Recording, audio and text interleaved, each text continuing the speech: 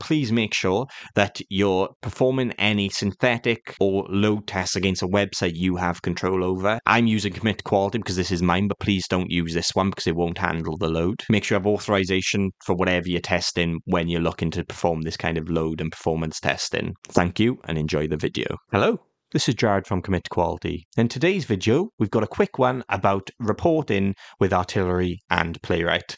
This applies to just Artillery, but because we're using Playwright, I've bulked it in with this. This should be a nice quick video, but if you've been following my series so far, you've noticed at the moment when we've run everything, so let's just run this script, which is a login to our page.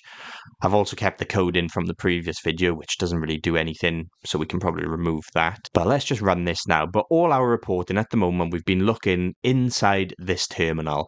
So it's not really pretty on the eyes. It's quite nicely laid out, but we can generate a HTML report, which is going to be a lot cleaner than this. And that's what I want to show you today. So let's just clear this down.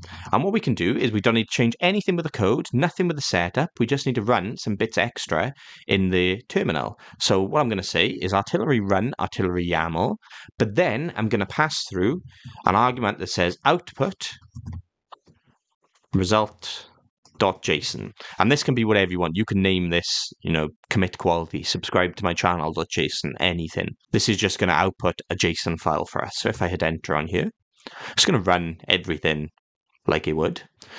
But now what we should see is on the side here, we can have a new file called results.json generated after the test is run. So here we are, we've got results.json. And we've got this nice JSON format now where we can look through. It's all exactly the same. So if I was to just search for this, you can see users commit quality subscribe there. If I go down to the bottom, that's what matches up with this one, where we've got 15 and we've got all the rest of like HTTP requests and everything else.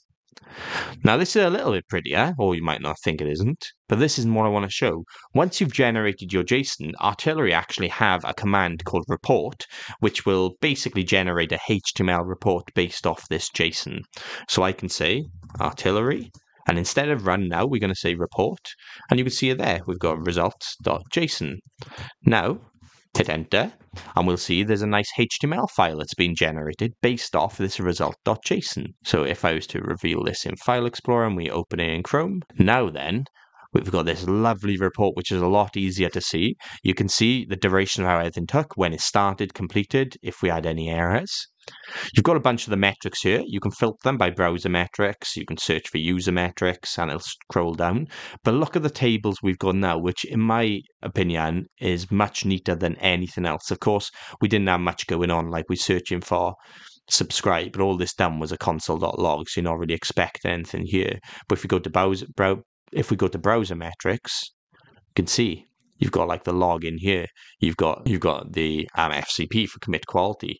So it's just a lot nicer to see. You can still filter over to your JSON output as well, which is output in a nice little window, nice color coded as well. So if you have like a dull Visual Studio Code like me, you might find this a lot better. Plus the metrics obviously get logged out as well. So can I search for login?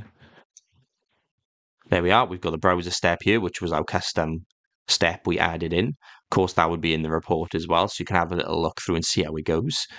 So if you're adding extra login like we showed in previous videos, then that will also appear here. If you turn your report on to report on extra metrics, that will all be output here. Definitely something I wanted to show. One thing that is worth noting though is if I go to Artillery, which I should have a page somewhere.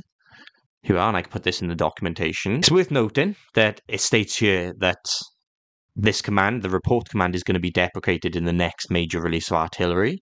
And they then are going to recommend using the dashboard for visualizing and analyzing any Artillery reports. So you can click into this, and I've not been part of the dashboard. I've not used the dashboard or anything on this, but as soon as this has been decommissioned, I'll be looking into creating a video on this, which once again, you can see here showing more things. It's got a bit more going on with this. So just bear in mind that this video will get out of date and we'll be replacing with the dashboard, but I could not show you because that reporting is what I've been using time and time again.